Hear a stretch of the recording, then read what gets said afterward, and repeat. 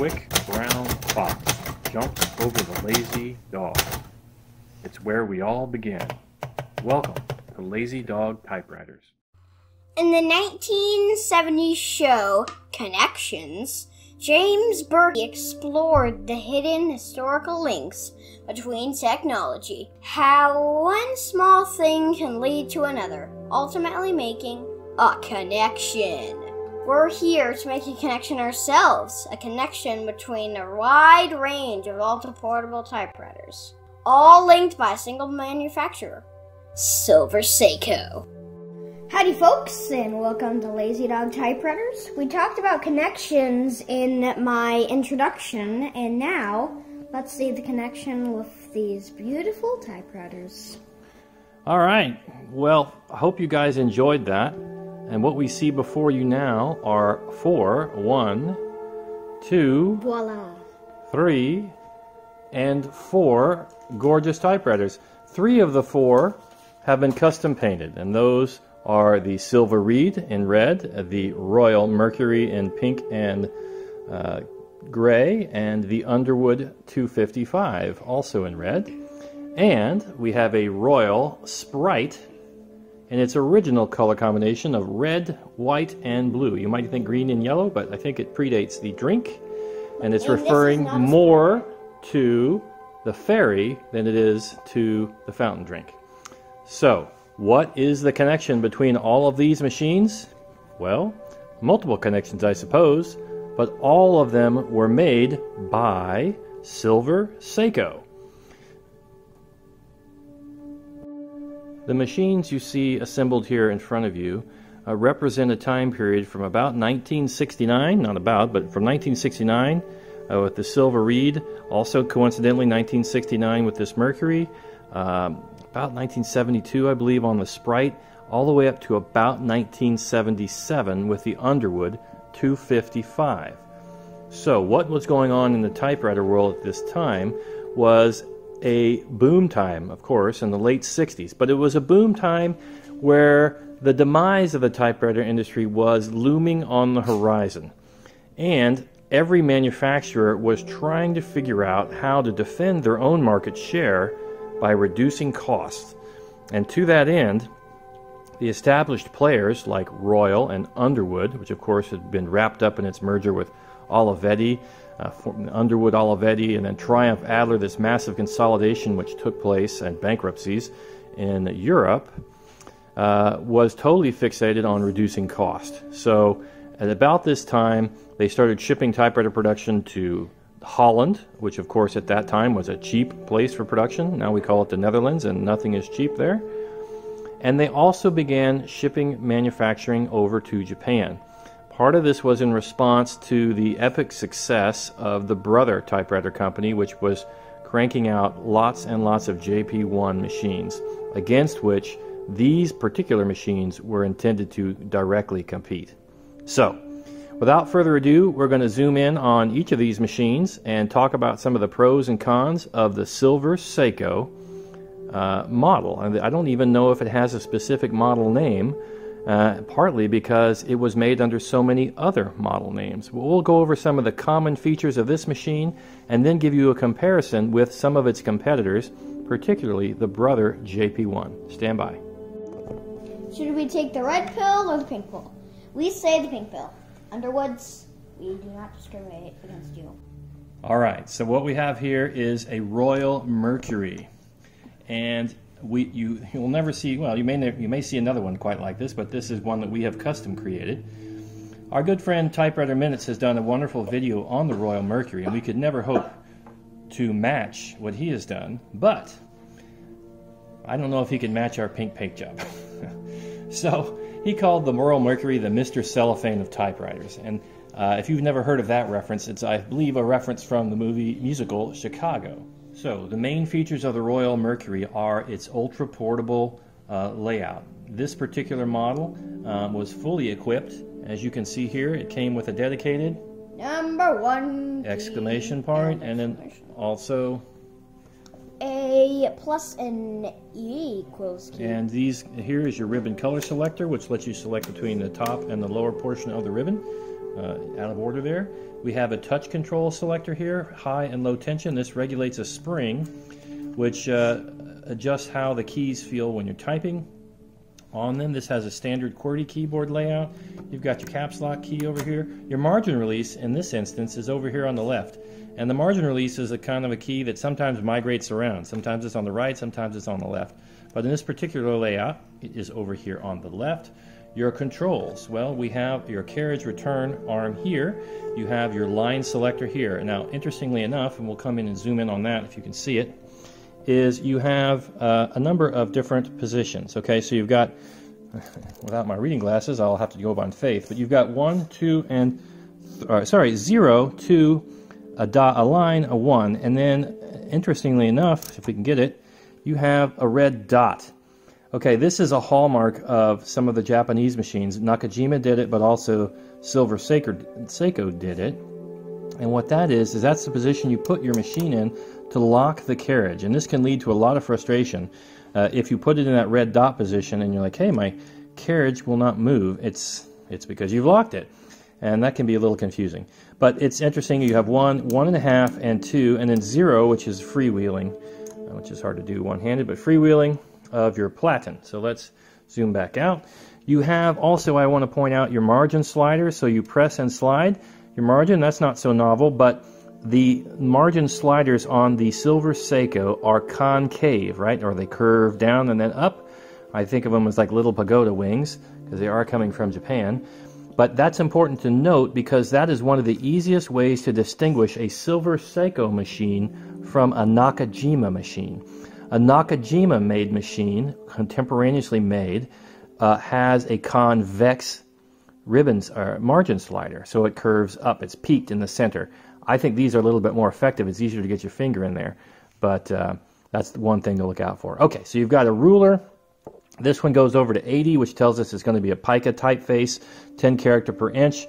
You have a paper support, which you just very simply lift up. I think this is an improvement over the Brother models because they don't have a spring to press, which almost always at this stage in its life gets bent out of position. You can't move your paper support easily. So it's just real simple. You just press it and it spins up. We've got our panel plate here for your serial number.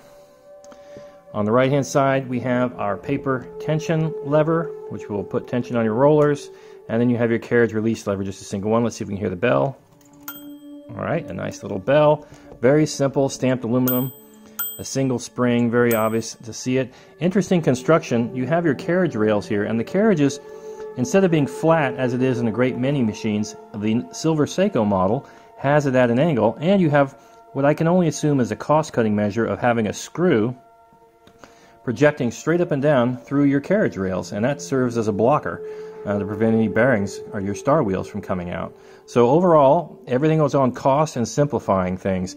Just for future reference, if you want to adjust the height of the capital, the relative height of the lowercase and uppercase characters, these set screws here are how you do it. And let's take a look under the hood as we keep going. Okay, we have, of course, our Mercury name badge here, and that is the original paint. Our ribbon cover comes off. It's just like the Brother, I mean identical to the Brother. Maybe these fins here are a little bit sharper, I would say. Maybe. But you have these tabs, which we have replaced with padding tubing. We have these little bayonet plug type things, and we have a very similar rubber gasket down here to secure the ribbon cover in place. We have our segment here. The layout of the type bars is different in this machine from the Brother. That is one major difference. I don't know what you call this type of layout. Dowel and rod, there's terms that are escaping me at the moment, but it's oriented in a different orientation, this rack, than the Brother machines. The ribbon advance system is nice. Some of the later Brothers around the mid-70s, the Charger 11s, have gone to a simple, this little pusher pawl here has been replaced with a really thin metal one in the Brothers. No, I'm just comparing it ahead of time to the Brothers. I thought you were going to say Pusher Steve or something. Yes, not Pusher Paul, Peter, or Mary, but Pusher Paul. In any case, so they've got lightweight metal segment, a nice solid frame on the inside, and we've got metal components all around. So just a very svelte, very sleek machine. You can tell from looking at it that You know, the Groma Calibri and others are a little bit flatter and less angular than these machines, but these really are nice ultra-portable machines. If I had to guess off the top of my head, they're coming in around 9 pounds, between 9 and 10, which for its era was a really good weight. And like I said, the only flaw on these right off the bat was they're rather bland, right? The color combo was kind of bland, but we hopefully have spiced that up, and Valentine's Day is coming up, so we think pink might be the way to go. You look at the name badge, Royal, what's this LI? That is Litton Industries. That's another reflection of the massive consolidation that was going on in the typewriter industry at that time. So Litton Industries owned Royal and Underwood and a lot of other different brands. So we'll take a pause and we'll take a look at its brothers, if you will, other Silver Seiko manufactured machines that bear different name brands. Okay, so now what you see in front of you is a custom painted Underwood 255. Major differentiating characteristics of this machine, it has the same controls and layout, but it does have a slightly different keyboard. This machine does not have a dedicated number 1. It does not also have a touch control on the left, but it still retains the ribbon color selector. That's good. That is good. It's always nice to be able to change your ribbon color. But all the other controls are the same. Platen knob, paper bail, and the same characteristic concave ribbon sliders. We have a Made in Japan label in the back.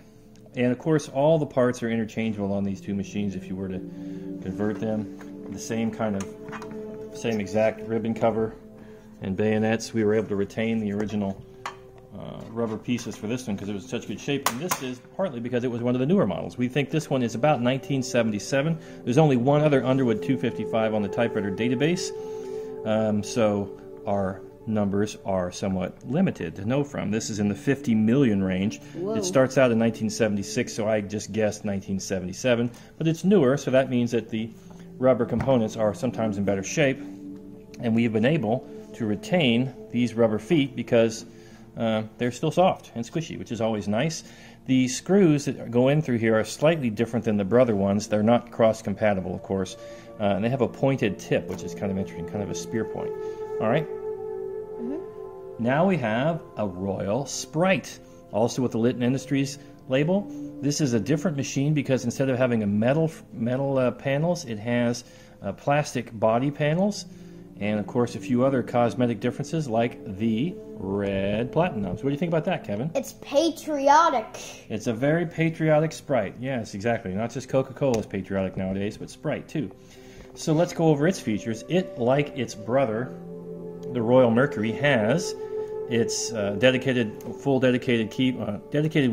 keyboard. This one also has the added advantage of having a tab. Yeah, and so margin release still remains on the left, backspace, we still have our fraction characters, etc. We have the same carriage return, although the lever actually seems to be a little bit different. And no, I think it's exactly the same. And we have the same line selector, 0 to 1.5, 1, and then red dot to lock. Again, this goes up to 80 on 85 on the ruler, so we know that it's a pica machine. And the ribbon cover comes off. A little bit difficulty. There we go. It has a slightly different bayonet plug, and it has the same exact metal frame on the inside, which just fits snugly into this plastic frame. These two front pieces are kind of neat because they come out independently. There's a screw here and a screw over here. You remove those, and then you can remove these front pieces, and then you remove the 4 screws that hold the feet in, and you can remove the typewriter from its plastic case for any maintenance you need to do. So, also like the Royal Mercury, this is a fully featured typewriter. Get this back in. Fully featured typewriter because we have a touch control, which is very robust, and then we have our line color selector over here. We have the same push to rise paper support, and of course our classic Silver Seiko concave margin sliders. And last but not least, we have the Silver Reed. This is a Silver Reed 7200, and I'm not entirely sure why Silver Seiko chose to go with the name Silver Reed for its own brand. I don't know. If someone knows, I'd love to hear it. Maybe it has more of a British twang to it. I'm not certain. But we decided to change this silver machine, which actually was kind of a little, very slight bluish hint tone, to another beautiful bright red. We are getting ready for Valentine's Day, and that's why we have this wonderful card with our heart ready to go for you. Katie, why don't you just see that? So ready for your Valentine's. But just continuing the overview of this machine, like the Royal Mercury, which this machine really is exactly the same as the Royal Mercury. It is a Royal Mercury. I can prove it. You can look over here and see it sitting right next to it. Except it doesn't have this piece on the front, the name badge, so it's going to be a little bit formed differently, but it's exactly the same angles and pieces on this machine, on this silver reed machine. Okay, so we have our touch control over here on the left. We have our ribbon color selector. We have a full keyboard with a dedicated one. I guess one slight difference is the keyboard has, instead of a margin release MR or MAR-REL spelled out, you have a double arrow and you have a down arrow for your shift lock. And the backspace is also symbolic, or iconic if you will, with an arrow, versus I guess the more American styled or traditional writing it out. Maybe this slightly reflects a little bit more of an international focus. I don't know. We have retro-bodied these keys, but these keys, they kind of look a little bit more like teeth to me than almost anything, because they have a shiny dentin, if you will, coating. And so we are not always successful in getting these particular silver reed chemical composition of these keys is such that there's always going to be just a hair of fading on some of these. We have a difficult time getting out, but I think you have to look really hard to notice that it is there. All right. We think all of these are beautiful, so it's hard to say. Kevin, which one of these you think is the best looking one, and we'll do our typing test on that machine. You know what? Since we don't really feature that many Underwoods, let's do the Underwood 255. All right, Kevin likes the youngest machine, so we'll do the Underwood 255, get set up, and give you guys an overview of the typing touch of the Silver Seiko branded machines. Okay, so we're loading up paper. It's a little bit wrinkled, but what I wanted you to see was we're loading up 2 sheets of paper. And this is one thing which is kind of the only shortcoming, or not shortcoming, but just fact of life with these Silver Seiko machines. Unlike their competitors, the Brother, these Silver Seiko platins are hard. Brothers maintains a soft platen. There's something different about the chemical composition of their rubber, which is miraculous and gives them an advantage for sure over many other machines. But anyway, well, there we go. That's a classic example of having it in the red dot. So you're like, oh, my carriage is broken. No, let's shift it into 1.5 spaces. Go over and do our typing test. The quick brown fox jumps over the lazy dog. That's where it all begins, which will happen soon. It all begin. All right. So, I always wish I could have you here to experience these machines for yourself, but the defining characteristic of these Silver Seikos for me are 2. 1, the hard platen. I guess 3. 2, the typing action is very snappy. It is just really enjoyable. I don't know if it's amplified because the platen's hard and you can kind of hear the thwack and maybe feel the thwack a little bit more than you can with a Brother machine. But the keystrokes, the key typing touch is decidedly snappier on these Silver Seiko machines than it is on the Brother. The Brother is very comfortable. It's almost kind of like an Olympia versus an Adler. I don't know. Is another thing you could think of it. And the Olympia with a softer touch would be the Brother, and the Adler with a little bit more crisp touch would be the Silver Seiko. So use that in your reference points. I really like this this typing action. The other thing to notice, though, is I find that this bank of keys, if you look at it, is kind of distinctive. The bottom 3 banks are, very traditional in their layout, but the top bank, for some reason, is just a little bit of a broader gap between the top 3rd row, or the top row here, 2nd row, and the actual top row. Maybe they just don't like each other. Maybe they do want to stay away from each other. But it doesn't cause anything, it doesn't impact you really, it's just something to kind of notice. I'm not sure why they did that. It's kind of interesting and distinctive that you have this little bit, almost the angle changes a little bit. You have this level and then you have a little more of an incline when you're using these machines. So that's just something distinctive. All right, let's go ahead and talk about the pros and cons, and we'll just go ahead and go over them verbally. Pros, these are wonderful lightweight typers. that have a great typing action.